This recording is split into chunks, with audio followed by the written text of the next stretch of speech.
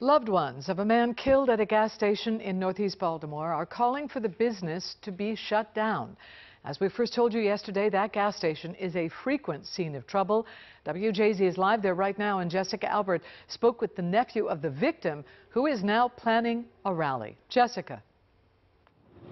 Denise, Albert Stevenson's nephew says that his uncle was just coming here to get some cigarettes on Sunday when he was shot in the head and died here. He says no one should die like this, and he wants the city to help him get this gas station shut down.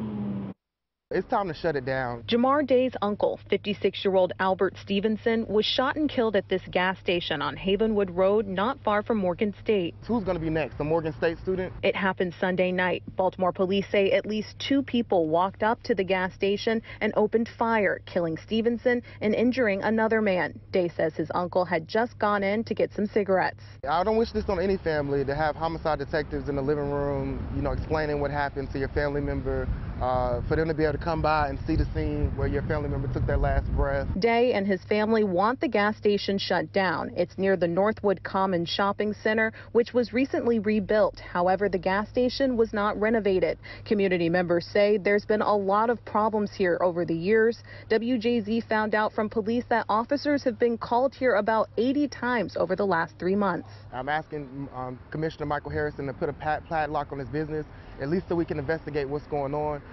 Because my uncle's death is not going to be in vain. WJZ reached out to the city about its padlock law. A spokesperson tells us they are aware of concerns about the incidents here and says the city has to meet certain legal requirements before a business can be shut down. We also contacted the owner of the shopping center. He told us they have asked the city to act immediately, saying they feel it's necessary to protect the community. Day's family tells us they're also reaching out to local leaders and organizations. We need to come up with a way to keep our community safe.